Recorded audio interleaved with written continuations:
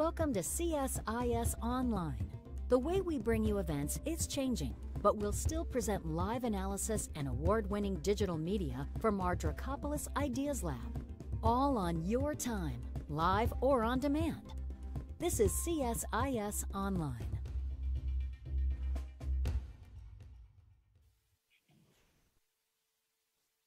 Hello and welcome to the Center for Strategic and International Studies. I'm Erol Yayboke. I am a senior fellow with our International Security Program here at CSIS, where I also direct something called the Project on Fragility and Mobility. And today we're here with my friend and world-renowned scholar Parag to talk about his latest book, Move, where it's an incredibly interesting, readable book that I would encourage everyone to go out and get and read immediately. Parag is a leading global strategy advisor. He's a world traveler and a best-selling author. He's the founder and managing partner of FutureMap, which is a data and scenario-based strategic advisory firm. And his newest book, Move, The Forces Uprooting Us, was published last year. And that's what we're here to talk about. Before Move, he's published a slew of very, very interesting books. Parag, I have to admit, I haven't read every single one of them, but I have read enough to where I can say that I can't wait for every new one to come out. Your last one was The Future is Asian, Commerce, Conflict, and Culture in the 21st Century, which came out in 2019. And I really liked your trilogy. I actually got on to your scholarship via connectography, which was one of your latest in 2016, Connectography, Mapping the Future of Global Civilization. But that one actually capped a trilogy of your books on sort of the future of the world order. You wrote about your first one back in 2008 was The Second World, Empires and Influence in the New Global Order. You followed that up in 2011 with How to Run the World, charting a course to the next Renaissance. And then you concluded that trilogy with that Connectography, Mapping the Future of Global Civilization. I have that one just over there in my office and consult it often. Somehow between all of that, Parag found time to write Technocracy in America, Rise of the Infostate in 2017, and he co-authored a book called Hybrid Reality, Thriving in the Emerging Human Technology Civilization. So in addition to being just a prolific author and thinker, he was named one of Esquire's 75 most influential people of the 21st century and featured in Wire Magazine's Smart List. He holds a PhD from London School of Economics, although I love, Parag, how you always introduce yourself as Parag, not Dr. Parag Hana. I really appreciate that. And I think it says a lot about your character and your accessibility that I think really is seen in your books as well. You know, this is written not for your peer London School of Economics PhDs. It's written really for all of us. You also know a lot about Washington, D.C., having gotten your bachelor's and master's degrees from the School of Foreign Service at Georgetown. You have traveled to, it says here, nearly 150 countries, which I'm sure is even higher now, and you're a young global leader for the World Economic Forum. So, Parag, I'm really honored to host you here for this book event at CSIS. I have to say, you wrote about migration and you published it during what I guess could be called the Great COVID Lockdown, where everyone stopped moving everywhere. So on the surface, that may seem a bit ironic. Why this book and why now? Thank you so much, Errol. It's such a pleasure to join you, and it's an honor, really, to share this digital stage this time, as it were, with you for the distinguished CSIS audience and institution that I deeply respect. And the name of your program, by the way, is clearly very cutting edge: fragility and mobility. Two issues that I've also grappled with a fair bit in my work, and they're definitely among the points of departure for this book. But indeed, the lockdown is pretty interesting as well as sort of obviously very temporal kind of situation. And that's precisely what many people would have debated more, I think, a couple of years ago than we would now. Now we're starting to see the world coming out of the pandemic. We're seeing travel rebound, globalization in terms of trade volumes has been robust.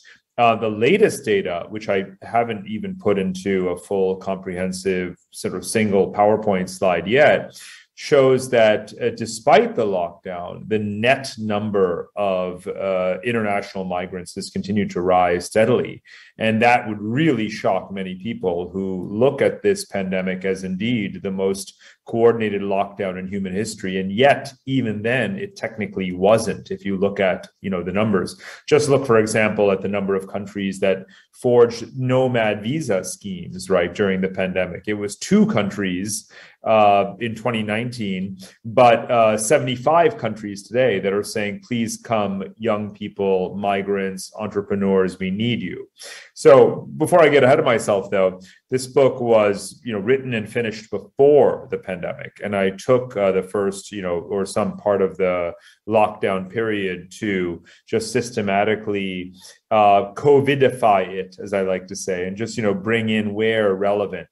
But in fact, I chose to kind of not overdo the COVID angle because the trend that the world was on in terms of the very steady increase in the number of migrants in the world and the robustness of the drivers of that migration, which I'll get into, we're really telling a fairly secular story, one that transcends any of the obstacles that we could throw in its path.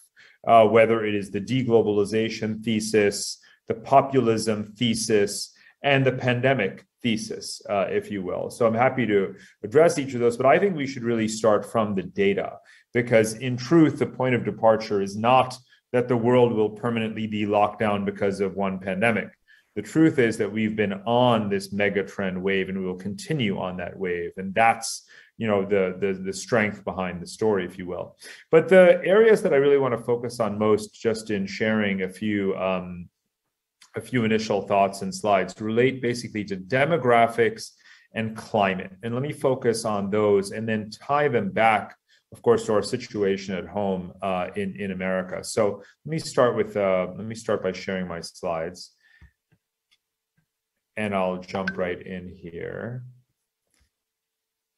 Okay, here we are. So we've actually been in an era, you might say, of mass migration for centuries, actually, but with various ebbs and flows.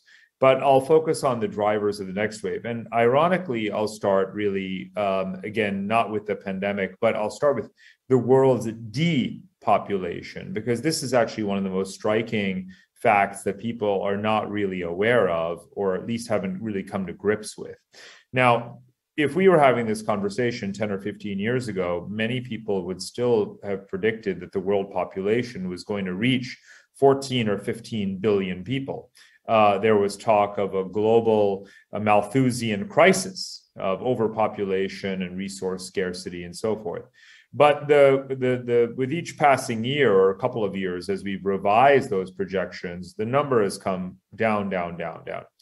And just on the eve of the pandemic, you had the Gates Foundation putting its latest forecast at a world population peaking at about 11 billion. Now, I would go so far as to say that they, yet again, alongside many other demographic forecasting groups, have overshot. We've continuously overshot for decades. And I'll come to the role of COVID in all of this, but we've tended to underestimate rate of urbanization, female empowerment, cost of living, climate consciousness, all of these factors that have driven down fertility.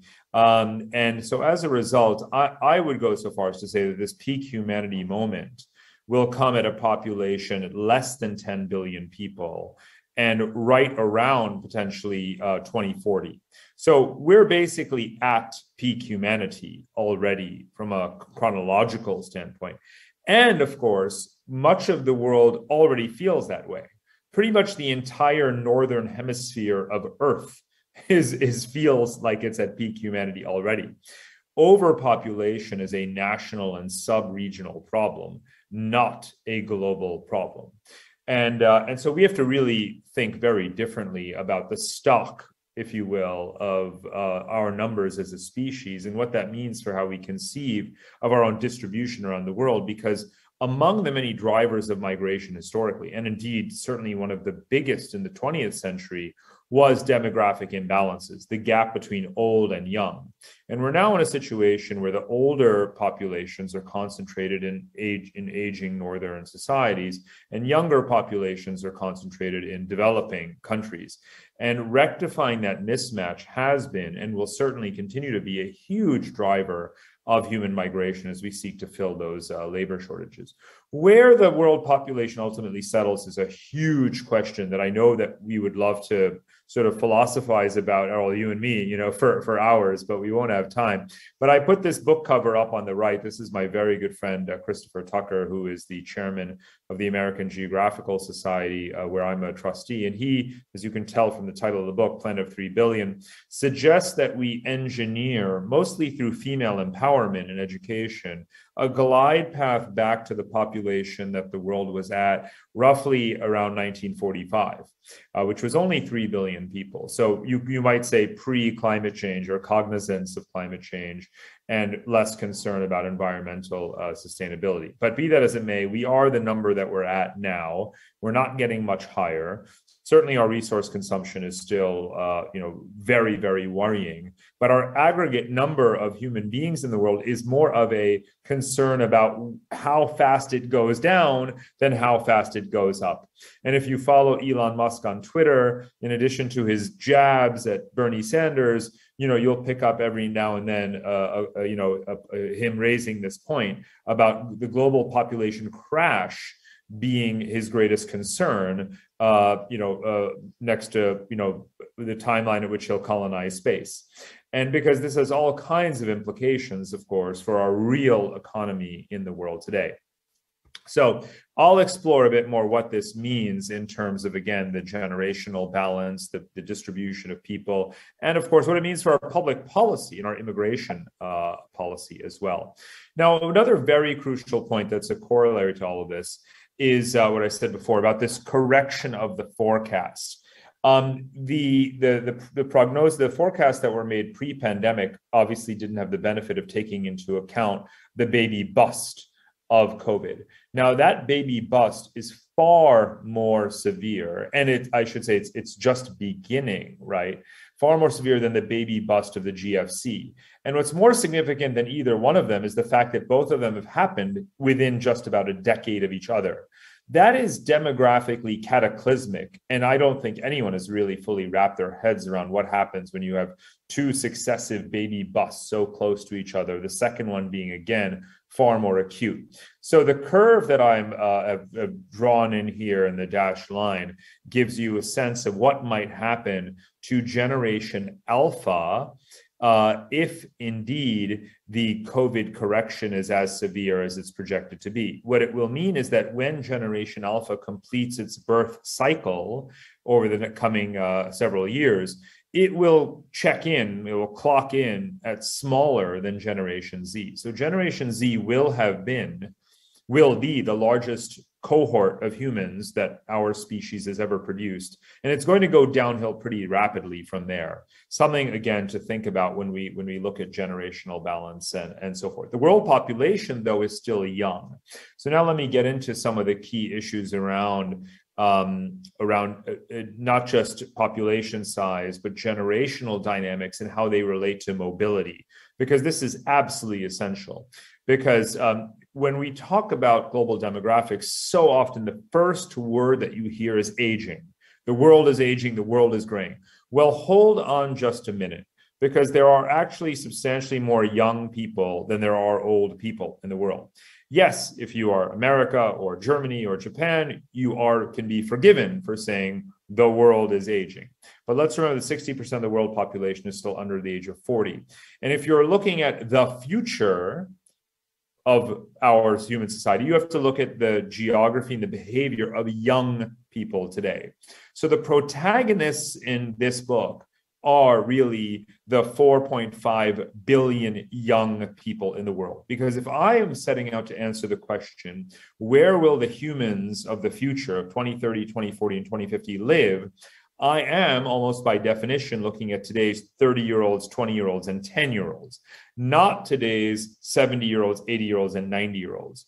So my bias is very explicitly on the world's young people.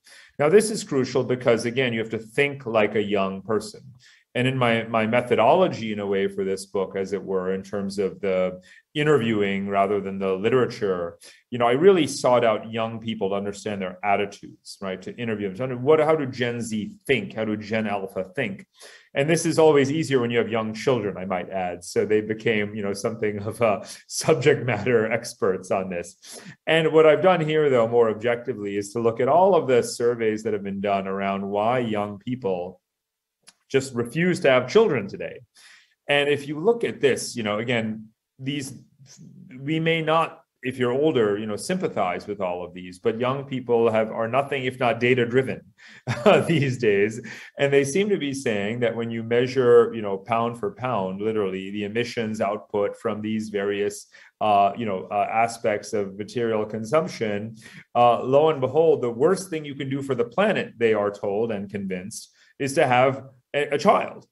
And this does impact young people's psychology, and it's clearly a driving force in their behavior. So I don't think that even changing the material conditions, having universal basic income and things like this would necessarily impact young people's view on fertility. So, countries have tried, and I've surveyed pretty much every country in the world that has attempted to revive and revitalize fertility, all, of course, in vain. China, for example, has, clearly recognized the excesses of its one-child policy, and then some years ago encouraged a two-child policy, which had no takers that I'm aware of, and now has even gone so far in the last couple of years to promote a three-child policy, which of course has even few takers. So China is stuck in the 1-2-4 dynamic of, one young person caring for two parents and four grandparents. And so our dependency ratios are coming out of whack. Now, let me say another thing about youth, and this is really interesting. If you lined up the 8 billion people in the world, sort of left to right, and said, let's look at the median human being, right? Number, 4 billion. What is that person like? Now, if we take, Erol, you and me, right? Here we are, two guys, family, a couple of children, I presume, not sure. I think you have a couple of kids, right? Yeah, one. Yeah, so I've got two. And we think that, when we speak about the world and who we are and our views and attitudes, especially in academia and think tanks, there's this sort of sense of projecting our perspectives on the world. But the world is not actually a collection of two-parent, two-income, two-child, suburban Western households like us. It's not at all. That 4 billionth human being in the world is precisely the following. It is, of course, young.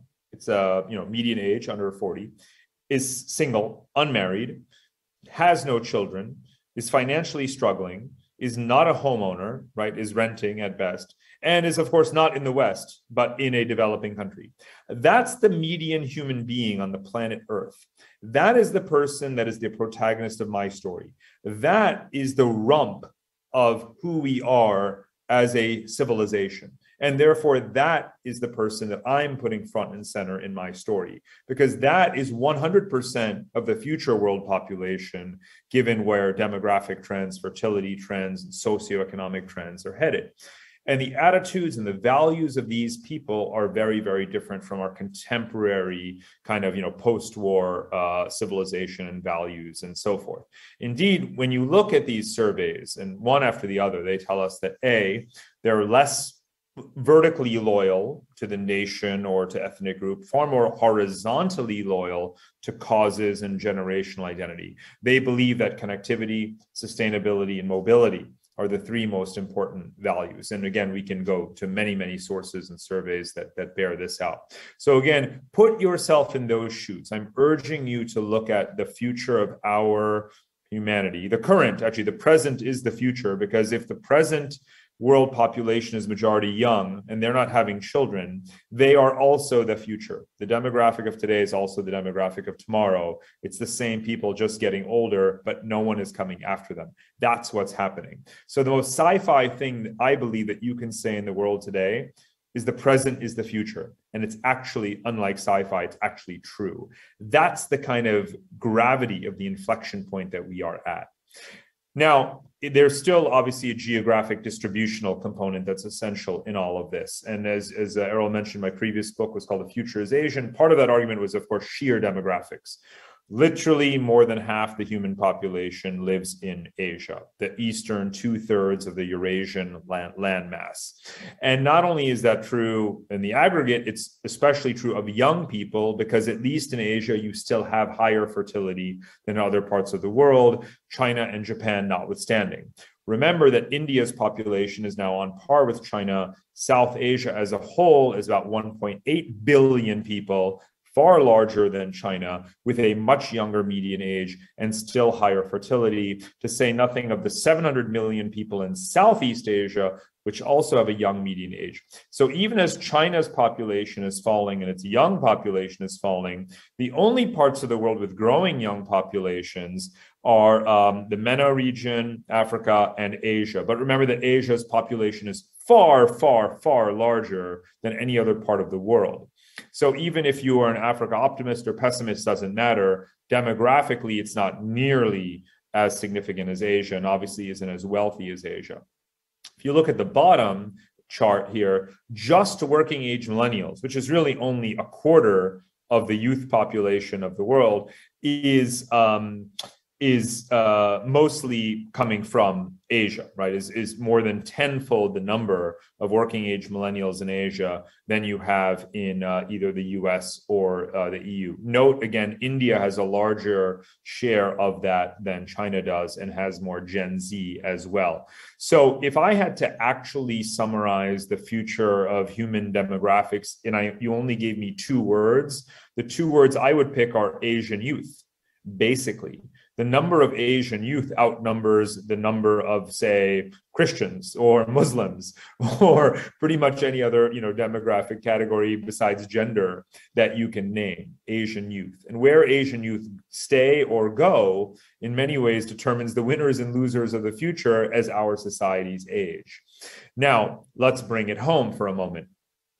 All of this is happening at a time when American fertility has been declining, dependency ratio is rising, the fiscal burden is growing, and of course, immigration has been declining as a result of a number of factors, not least Trump administration policies, COVID, global competition for talent, and so forth. So this is a difficult spot, for the U.S. to be in. In a way, it's riding on the pre-existing momentum and the stock of migrants that have been coming in and their higher fertility rates. But at the end of the day, you still need to continuously recruit or produce that next generation. And it is, the situation is far worse in Europe than it is in the United States, but it's certainly more avoidable in the US situation because the US has been far more open to migrants than Europe has been. So I look at the most recent census data here. I've had the opportunity to draw upon what was just published in October of last year. And again, it's quite worrying looking at the specific categories of immigrants coming in and how those numbers have gone down. Now, I do want to sort of conclude this brief section on an optimistic note because the Biden administration is doing a lot to undo some of the Trump administration policies, to overhaul and digitize immigration procedures, to expand the H-1B visa quota, and quite a few other things. I really believe that, in fact, this very year, 2022, could be an absolute hockey stick in the other direction. And I really hope that it will be. Only America could go from suddenly dropping down to just, dropping down to 200,000 to shooting up back to 800,000 in a single year. If the only country in the world capable of doing it and doing it like this, and absorbing that many people without people even noticing. And there's a whole separate policy conversation about how, sometimes the best things happen when no one's paying attention. Let's not talk about this because then maybe the wrong people would notice, but yet it's the best thing that could happen, right? In the same way that central bank policy making used to be kept secret, let's not talk about this, but let's hope it happens. This is definitely going to turn around based on what the Biden administration is doing right now. I mentioned at the very beginning, Erol, surprisingly, many people, wow, the stock of international migrants has continued to grow. And this has been driven, I would say one country, India, is actually really crucial in understanding the future of global demographics. I've already mentioned the Asian stock overall, India's young median age. And for a number of reasons that can be quite geopolitical, and it's worth dwelling on since, this is a CSIS audience. The fact is, that whereas the Chinese diaspora today is still the largest in the world, it's concentrated mostly in the Pacific. The Indian diaspora is large and growing and the second largest, but will very soon exceed that of China and be more globally distributed than China, and is again a younger demographic than China. And a lot of this has to do with China, precisely because of the suspicions of China and Chinese. At the same time that it's increasingly difficult to be a Chinese student, a Chinese professional, Indians are welcome just about everywhere because they I suppose I'm allowed to generalize because I'm Indian. I was born in India. I'm an immigrant to every country that I've lived in since birth, including, of course, America.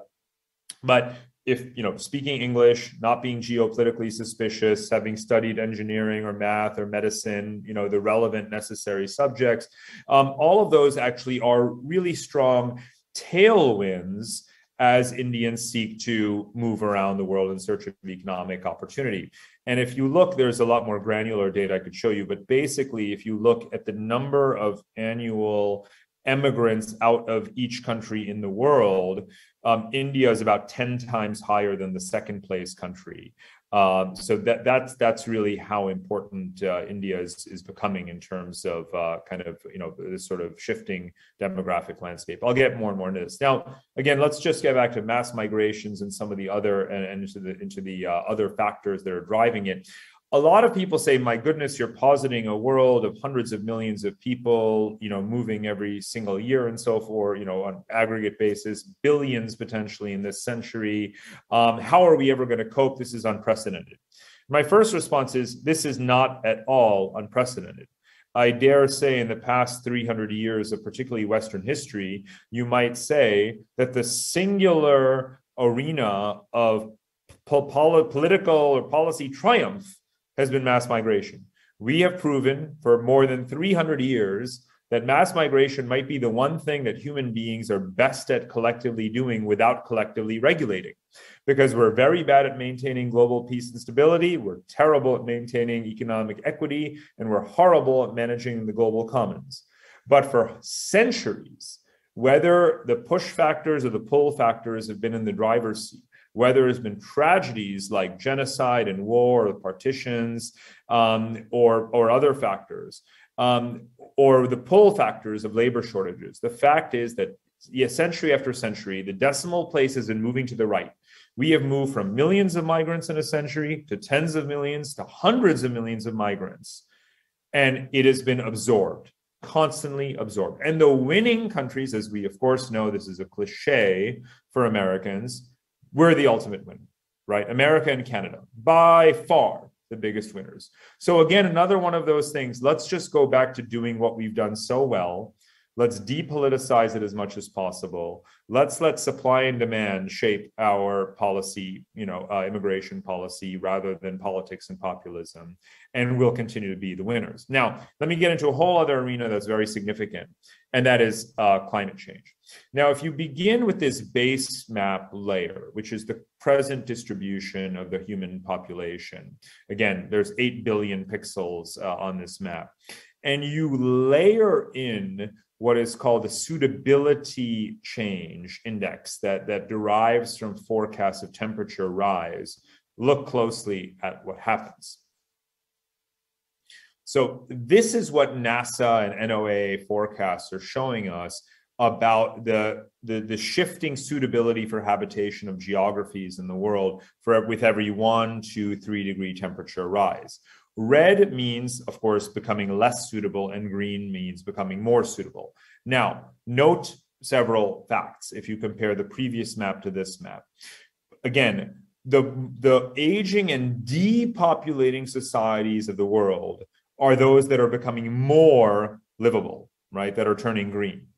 And the places that presently are home to the majority of the world's population, especially the world's young population, are red or becoming redder and are becoming unlivable and unsuitable for human habitation. Now, I would submit to all of you, right? Let's push pause for a moment on just the kind of wonky speak.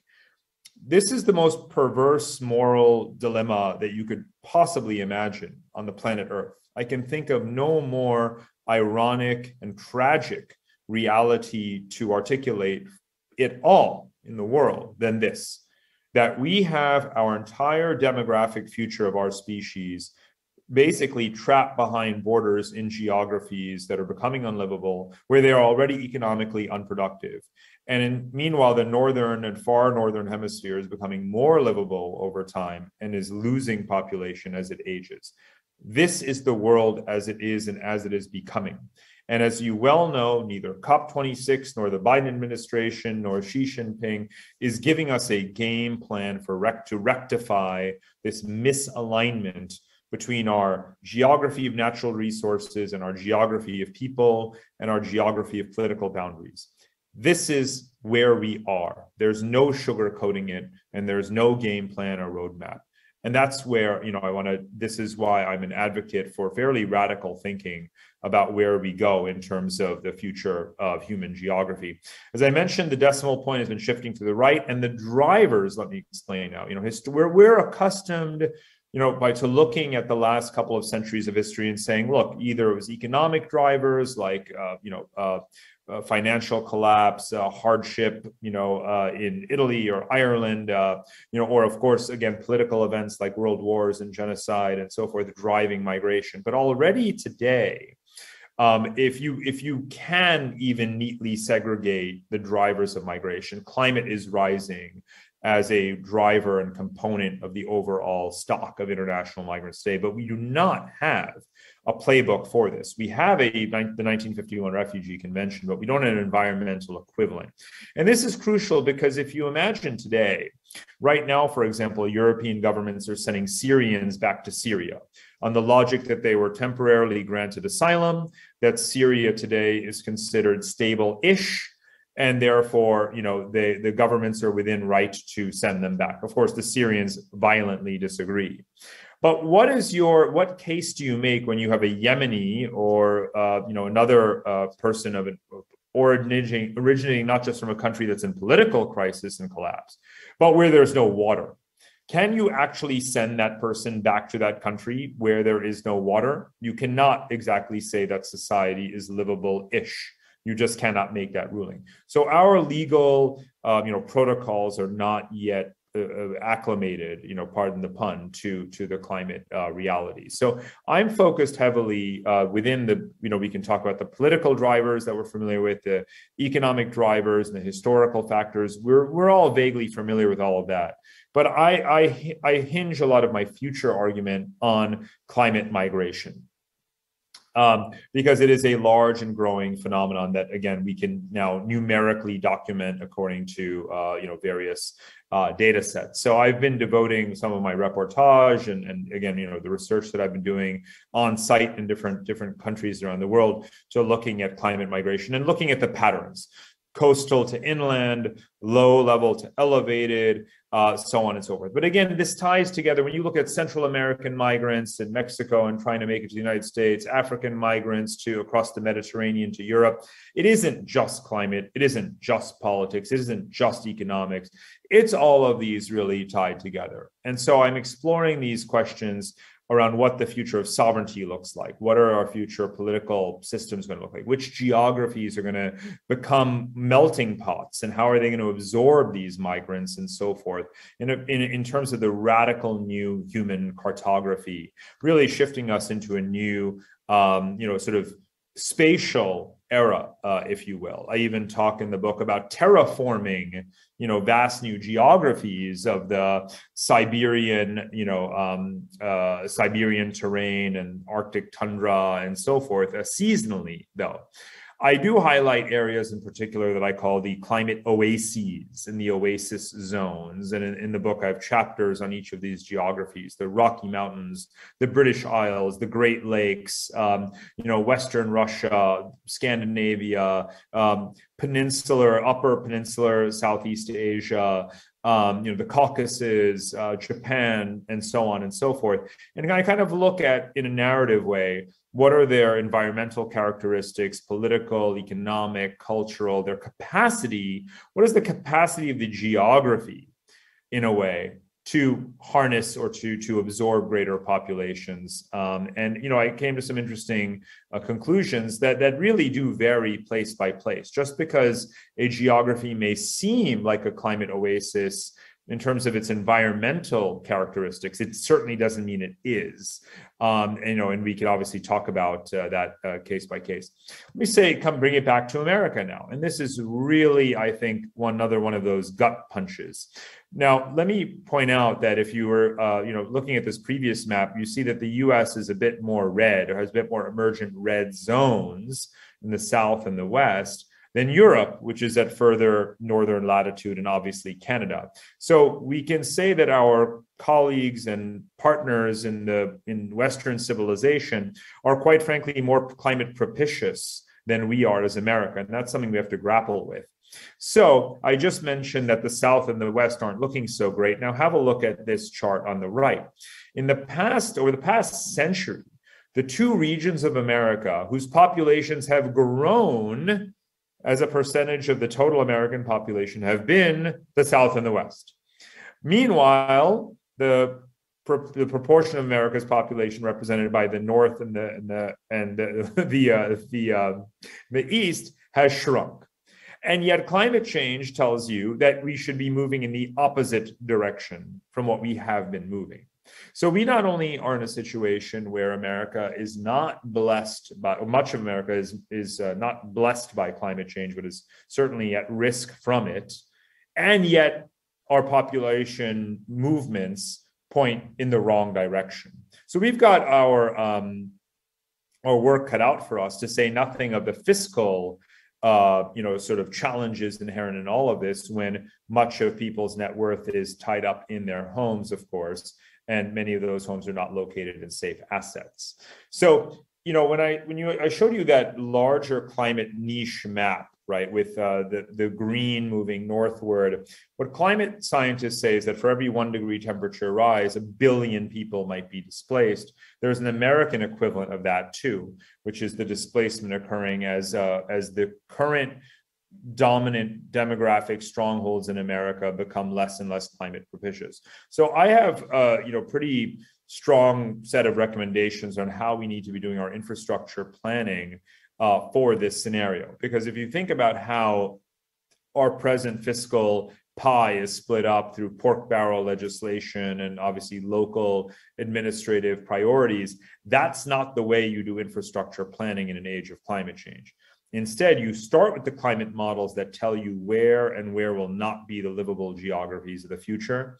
Then you think about incentivizing, nudging, if you will, migration towards more livable areas. And then you do your generations long kind of assessments around where to be investing in infrastructure.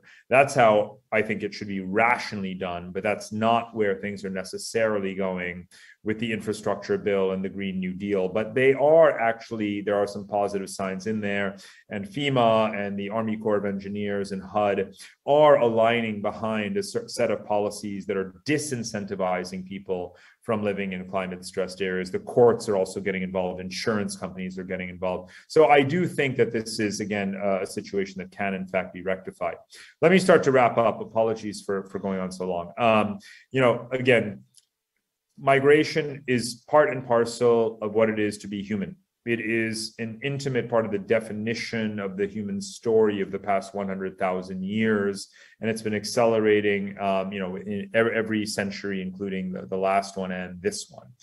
given our demographic realities, especially our demographic contraction, migration should be seen much more as an opportunity than a challenge.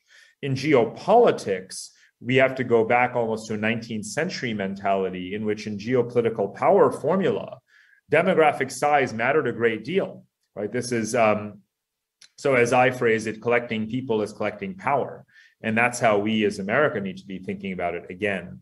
There are policy tools or norms that can, as I said before, depoliticize migration and let supply and demand be back in the driver's seat, such as the Global Compact for Migration and skills partnerships. And this is critical. And Michael Clemens of the Center for Global Development down the street is to be strongly applauded for his very even-handed advocacy for these kinds of programs. And many countries are catching on to this and engaging in them, even ones that you would not expect, like Japan, like Russia, places that we've tended to view as quite insular and even xenophobic. So there's a lot of promise in having a technocratic approach. Final point is a macro one again, a civilizational global scale one. We've the axiom that everyone knows about geography is destiny. And I've spent 20 years saying geography is not destiny. Right? Geography is what we make of it. And it's up to us to rectify that misalignment of geographies. There's nothing God-given in it in terms of where our borders are, where our infrastructure is, and where people are. We can fix this. There are two things that we can do in specific. You can either move people to where resources are, or you can move technologies to where the people are who need them. And that's going to be a critical part in determining how many people actually survive this century as our population inevitably declines. Because I know that we'd rather it be 6 billion or 7 billion people rather than say 2 billion people. And those are decisions, or the answer to that question is going to hinge on many of these decisions that we face in the coming 1 or 2 decades. And we have to think about mobility as a human right the way the Gen Z and Gen Alpha people do. That's not to say a borderless world. You won't hear me use that word, without significant qualifiers, because I'm a political geographer and I recognize more clearly than anyone that the world has more borders today than it's ever had, and it's evidently, as you and I will discuss, perhaps about to have a couple of new ones. But that doesn't mean that mobility can't be seen as a right and that it can't be distinguished from nationality based on one's qualifications and so forth, and so that people can be less penalized for their country of birth. And of course, we need to think collectively about environmental stewardship, and we need to think about using our present technologies to achieve this redistribution with minimal ecological footprint. I didn't go too much into those solutions right now, but I will say that that's an extremely long laundry list, because on the positive side, we have every technology available today to feed the world and redistribute the world and have greater mobility with a very, very light environmental footprint. So that doesn't make me a woolly technological optimist, but it does mean that we can do this if we step back from today's narrow political calculus and look at the big picture, as I've tried to present just now. So thank you again so much, Erol, my friend. Look forward to our conversation. Yeah, thanks, Parag. And if that wasn't encouragement enough for folks to go out and buy the book, I don't know what is. But I have to say, Parag, I was shocked to learn that the median person is not a DC-based white guy with 2 kids that works at a think tank. Just utter shocking. I also I liked how you incorporated the conversation about climate change in the United States. In your book, you actually get most into climate change. It's a theme throughout the book, but you really start to hammer it when you get to the chapter on the United States. And I was actually reading that chapter when this Nature climate change paper came out last week on the mega drought. And it was quite strange, actually, because there was the word mega drought in your book. And then, we actually had the research paper to end all research papers on what the mega drought was come out from these scientists. So I have 2 buckets of questions for you. One is, I'm glad you spent so much of your time talking about youth. I want to dig a little bit on your thoughts on populism and nationalism, because I think those go part and parcel with your analysis of youth. I also want to talk before that about forced migration. You alluded to the fact that Vladimir Putin yesterday recognized the 2 breakaway regions of eastern Ukraine. As we are coming to you, news is breaking all over about shelling and certain that an invasion might be imminent or might even be happening as we speak. And so talk to us a little bit. You mentioned the 1951 Refugee Convention and how it doesn't cover climate migrants, but talk about a little bit about that forced migration element of your analysis. How does that play into this vision of the world in the future that you've painted? Absolutely. So a couple of thematic and geographic responses. First of all, forced migration by, again, range of estimates accounts for, not quite a fifth, but, a very significant percentage of the total number of migrants in the world today. There's some excellent but painful literature out there around the categories of forced migrants: in bonded servitude, indentured servitude, slavery still, obviously particularly affecting females. One has to emphasize that, and even children. And so that as an aggregate remains one of the great, sort of maladies, in the world today. And one hopes that, again, greater transparency and digital identification and other kinds of instruments, and of course, supply chain related scrutiny can help to bring down that number. That's one thing. The other is just, again, political. So we obviously, whether it is Yemen or South Sudan or Syria, Afghanistan now as well, we continuously have these refugee situations stemming from state collapse or from international conflict, such as what is now brewing between Russia and Ukraine. That's part of the weaponization of migration as well, of course, because we see that even it's a false flag forced migration operation that's being used almost as a pretense, one of the pretenses, you might say, for this particular Russian incursion. Part of it, though, let me also say, and this is by no means, I'm hardly making excuses for Russia, but one explanatory point that's interesting is simply that of the stock and flow of migrants in the post, since the collapse of the Soviet Union, as it were, actually the largest number of intra-regional migrants in the world remains people within the former Soviet Union. So in other words, Asians within Asia, Africans within Africa, Europeans within Europe, people in Latin America within Latin America. Take all of those, the number of people just moving within the boundaries or across the boundaries of the former Soviet Union is larger than those other regions. So there is a constant resettling of peoples in grappling with the aftermath and the new economic realities of life in the former Soviet republics over the past 30 years. That is not necessarily related to violence, however, and so this is going to be a major case, on a larger scale than Georgia was, I think, in 2008.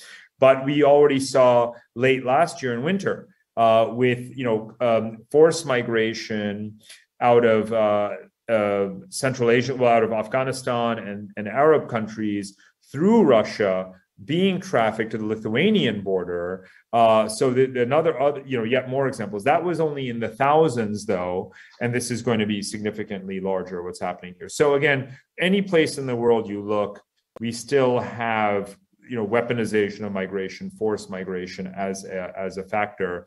But I do have, I'm a utilitarian at heart, so I look at these cases to some degree by the number of people displaced in each particular context. When I think about how we need to prioritize our, humanitarian responses and the volumes of aid, that are sent to grapple with these situations. So Venezuela, for example, is still, numerically perhaps the single greatest, shock of a sort of forced migration or even sort of involuntary migration, state collapse kind of tragedy. Afghanistan is up there as well, Syria, Yemen, and so forth. And I don't think Ukraine by the numbers is going to be as big, but of course it still is capturing our headlines today, rightly. Your book makes perhaps the clearest depiction I've seen of how demographic and human mobility patterns intersect with the demise of populism. and I would say specifically the demise of populist politicians. It also discusses how young people support globalization and are becoming global citizens. You spend a lot of time talking about that, despite, when we read the news and think about it, there's seemingly endless waves of nationalism and populism. But despite that, you point out this trend that you're seeing. And, those of us in the United States are increasingly needing to reckon with competing identities in order to determine the future of what our democracy is going to look like. So does the cohesive nation state identity or nation state based identity, is that a thing, or are we increasingly moving towards something that's post that nation state? Mm-hmm. This is definitely an evolutionary question, and each society is at a different stage along the continuum. You might even, and I dare say I do view it as almost a teleological kind of process. And therefore, populism should be rightly seen as what it is, which is just a cyclical blip. And despite waves of populism, and we've had anti-immigrant populist waves at many points over the 20th century and now in the 21st century, and we wouldn't be where we are in terms of the demographic diversity of America if those populist blips really were the significant long-term driver policy. They're obviously not. And Trump was no different, as it were. Again, that same census that came out in October of last year showed that right under Trump's nose, America became more diverse, more mixed race, more Latino. So in the end, your sort of migration always wins. Intermarriage is growing in pretty much every Western country. Countries that we've thought of as being very wedded to the idea of national identity in the nation state, birthright citizenship, and so forth, like Western European countries, have relaxed those laws as their populations have become irreversibly diluted. And if you look at the new German government, it's so interesting because this is a country that let in more than 1 million asylum seekers and refugees in 2015 to 2016. Then you had a far-right movement ascendant, and it just got wiped out in the most recent election. And a center-left coalition is at the helm with a very pro-immigration policy, and it's making it easier and easier for foreigners to acquire German nationality. After just a couple of 3-4 years in Germany, you can more or less apply for citizenship now. It almost looks like America of decades ago, and this is not the kind of stuff you would expect. So again, populism should be treated like a blip. The evolution towards multi-ethnic states and, if not melting pots, is in fact the norm. You see it far more at the urban level and among youth than at the suburban or rural levels amongst the elderly. But again, these are not equivalent demographic power centers, because the old people will be gone and the young people will still be there.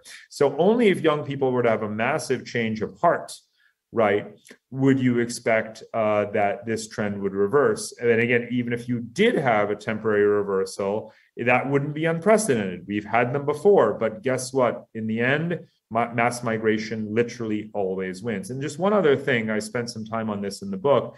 I looked at conscription, and this is, I think, the most damning evidence that never gets cited by those who rhetorically say that we're in an age of resurgent populism, nationalism, civilizational states. And I say, really? Why don't we look at the countries that have conscription policies? Let's look at Russia. Let's look at Turkey. Let's look at those strongman, nationalist-driven states that we identify as, being at the forefront of this trend.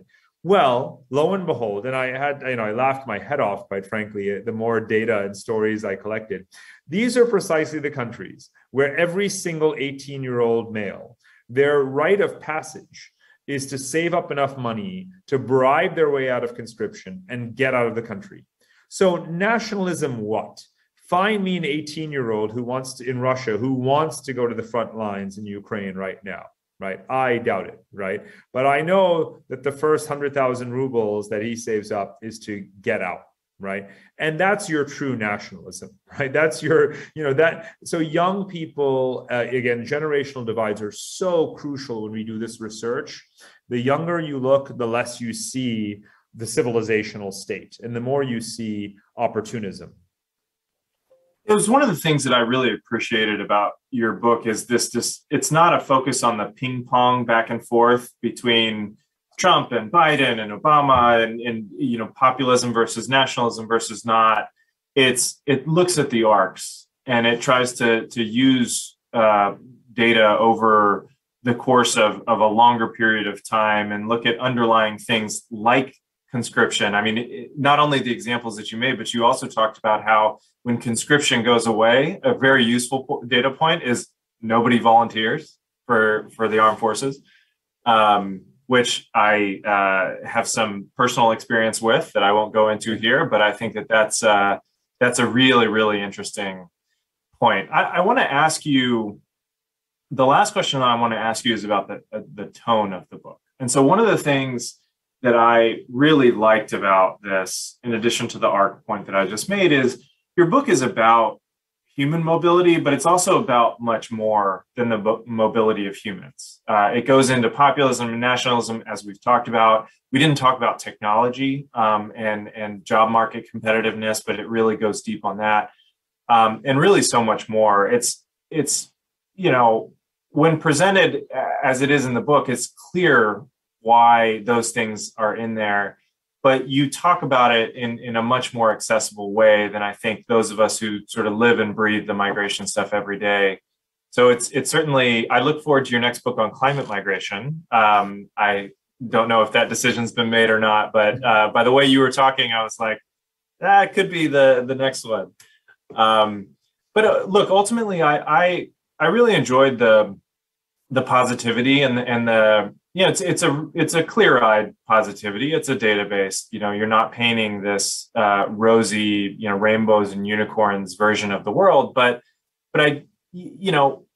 while the future does seem uncertain, you seem to imply that we do have agency over that future.